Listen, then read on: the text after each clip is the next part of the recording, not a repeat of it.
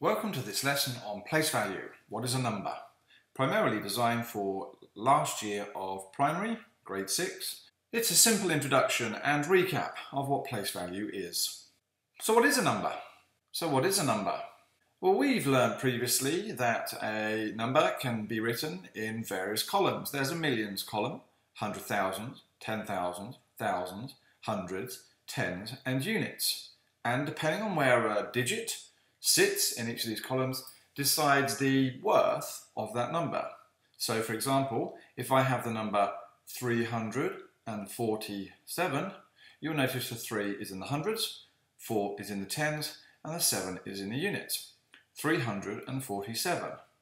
What about 2,306? 2,306. Well, I've always wanted to be a millionaire. So what would happen if I had 1 million? Well, the way we actually say the numbers tends to give us a hint as to how to work this out. So we have 1 in the million column and zeros all other places.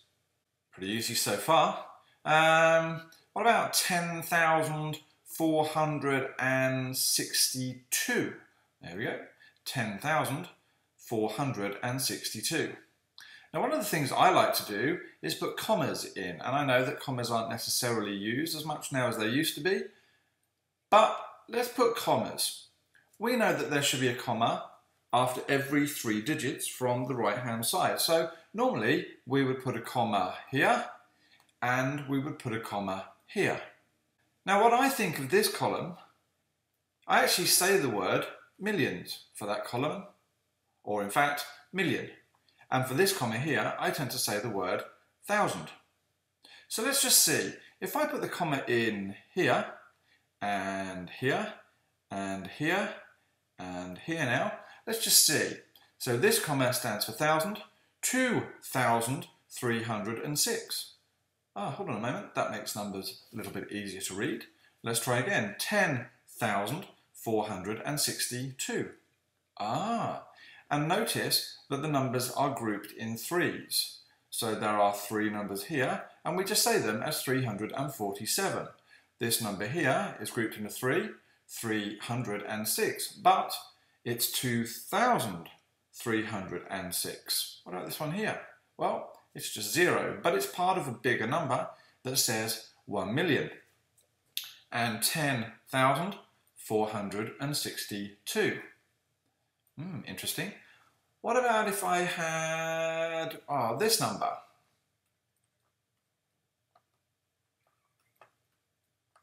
And I'll put the comma back in. Well, let's just see. We read the numbers in groups of 3. So that's 346,217. Easy, really. So what do we remember? We remember that we try and group our numbers in threes. The commas help us, they just separate things out, and if we need to, we can think of the first comma as thousands and the second comma as millions. In a previous video, it became necessary to think of numbers in expanded notation. Well, what is expanded notation? Let's think of the number, something simple first, 24. What is 24 the same as? Well, in expanded notation, we would write this as 20 plus 4. We split up each of the individual digits into their place value. So this 2 stands for 2 tens, or 20. This 4 stands for, well, just 4. What about something more complicated? What about 268? Well, in expanded notation, that would be written as 200 plus 60 plus 8. Right? Remember the 2 stands for 200. The 6 stands for 60 and the 8 stands for 8. So in expanded notation, I would have 200 plus 60 plus 8. And finally with this example, what about this number?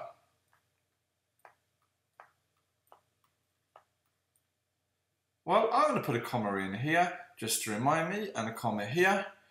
And let's think about this. Right, I've got the number. Well, sometimes it's also easier to write this going down the page. Down the page, what do you mean? Well, let's think of this 2 as 2, 0, 0, 0, 0, 0. Where did we get that from? 2, 0, 0, 0, 0, 0. And I'm going to add on to that the 3, which is 3 and 1, 2, 3, 4 zeros. What about the 7? Well, the 7 has 3 zeros. And there are no hundreds. Trick, so I don't need to write that down. 4 tens, 40 plus 6.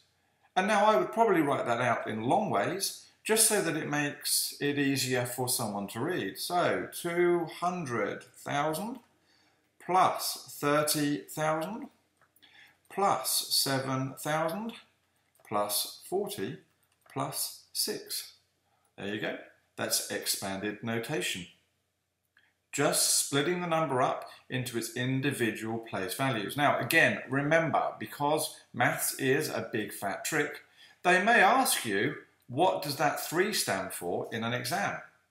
What does the 3 stand for? Well, think about it. It's in the 10,000s column, right? So it stands for 30,000.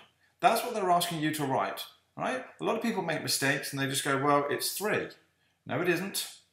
What it stands for is 30,000. 3 and 1, 2, 3, 4 zeros. All right? 3 and 4 zeros. What else might they ask for you in a question? Let's come up with a different number. All right? Hopefully we now can read that as 26,397. Well, they may well actually ask you to write that out in words. 26,397. And that's what we would write out. 26,397. Again, maybe it's helpful to remember that that this thing here stands for the word 1,000. And what did you notice? I wrote the word 1,000. So there's my 26,397. Whew, let's do a complicated example.